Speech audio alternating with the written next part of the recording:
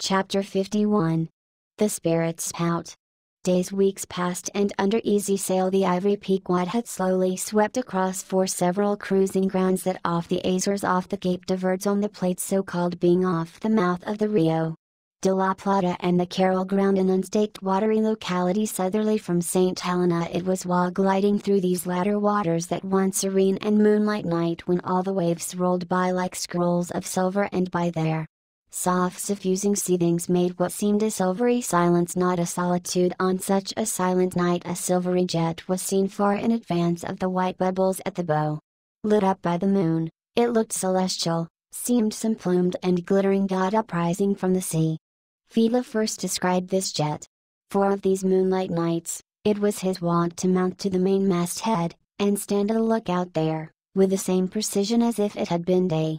And yet, though herds of whales were seen by night, not one whaleman in 100 would venture a lowering for them. You may think with what emotions, then, the seaman beheld this old Oriental perched aloft at such unusual hours, his turban and the moon, companions in one sky.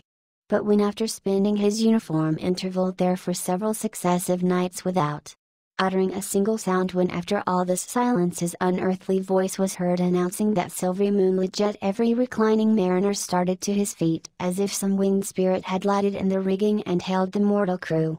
There she blows. Had the trump of judgment blown, they could not have quivered more, yet still they felt no terror, rather pleasure. For though it was a most unwonted hour, yet so impressive was the cry, and so deliriously exciting, that almost every soul on board instinctively desired a lowering. Walking the deck with quick, side-lunging strides, Ahab commanded the topsails and royals to be set, and every stunsail spread. The best man in the ship must take the helm. Then, with every masthead manned, the piled-up craft rolled down before the wind.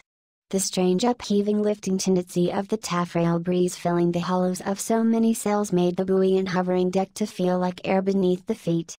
While still she rushed along as if two antagonistic influences were struggling in her, one to mount direct to heaven, the other to drive yawingly to some horizontal goal. And had you watched Ahab's face that night, you would have thought that in him also two different things were warring. While his one live leg made lively echoes along the deck, every stroke of his dead limb sounded like a coffin tap. On life and death this old man walked. But though the ship so swiftly sped, and though from every eye, like arrows, the eager glances shot, yet the silvery jet was no more seen that night. Every sailor swore he saw it once, but not a second time. This midnight spout had almost grown a forgotten thing, when, some days after, lo! At the same silent hour, it was again announced. Again it was descried by all, but upon making sail to overtake it, once more it disappeared as if it had never been. And so it served us night after night, till no one heeded it but to wonder at it.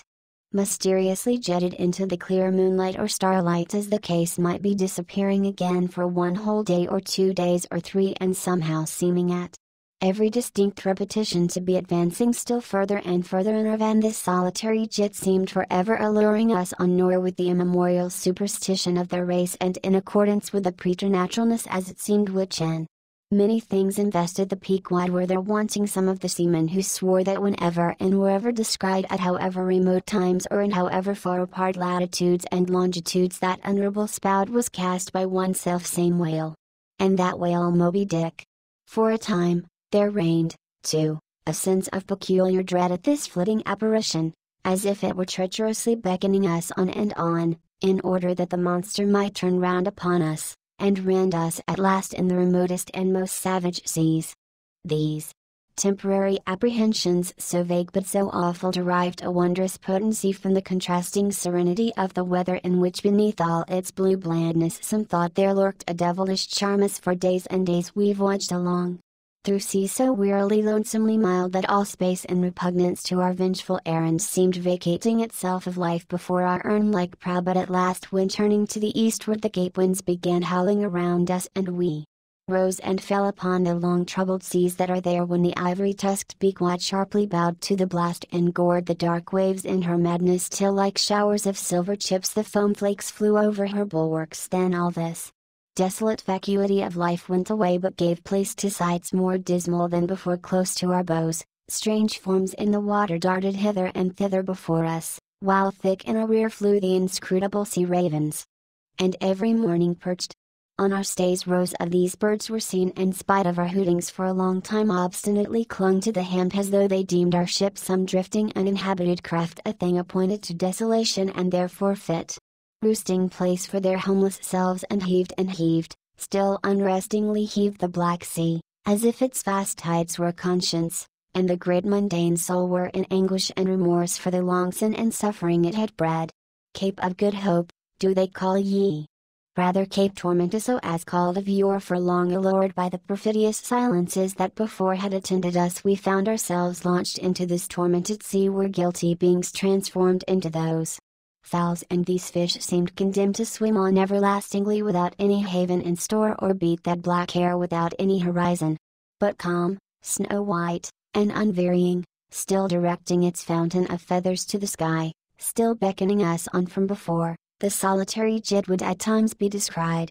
During all this blackness of the elements, Ahab, though assuming for the time the almost continual command of the drenched and dangerous deck, manifested the gloomiest reserve, and more seldom than ever addressed his mates. In tempestuous times like these, after everything above and aloft has been secured, nothing more can be done but passively to await the issue of the gale. Then captain and crew become practical fatalists. So with his ivory leg inserted into its accustomed hole, and with one hand firmly grasping a shroud, Ahab for hours and hours would stand gazing dead to windward, while an occasional squall of sleet or snow would all but congeal his very eyelashes together. Meantime the crew, driven from the forward part of the ship by the perilous seas that burstingly broke over its bows, stood in a line along the bulwarks in the waist, and the better to guard against the leaping waves, each man had slipped himself into a sort of bowline secured to the rail, in which he swung as in a loosened belt. Few or no words were spoken, and the silent ship, as if manned by painted sailors in wax, day after day tore on through all the swift madness and gladness of the demoniac waves. By night the same muteness of humanity before the shrieks of the ocean prevailed. Still in silence the men swung in the bowlines, still wordless Ahab stood up to the blast. Even when wearied nature seemed demanding repose, he would not seek that repose in his hammock. Never could Starbuck forget the old man's aspect when one night, going down into the cabin to mark how the barometer stood, he saw him with closed eyes, sitting straight in his floor-screwed chair, the rain and half-melted sleet of the storm from which he had some time before emerged still slowly dripping from the unremoved hat and coat. On the table beside him lay unrolled one of those charts of tides and currents which have previously been spoken of. His lantern swung from his tightly clenched hand. Though the body was erect, the head was thrown back so that the closed eyes were pointed towards the needle of the telltale that swung from a beam in the ceiling. The cabin compass is called the telltale, because without going to the compass at the helm, the captain, while below, can inform himself of the course of the ship. Terrible old man, thought Starbuck with a shudder, sleeping in this gale, still thou steadfastly eyest thy purpose,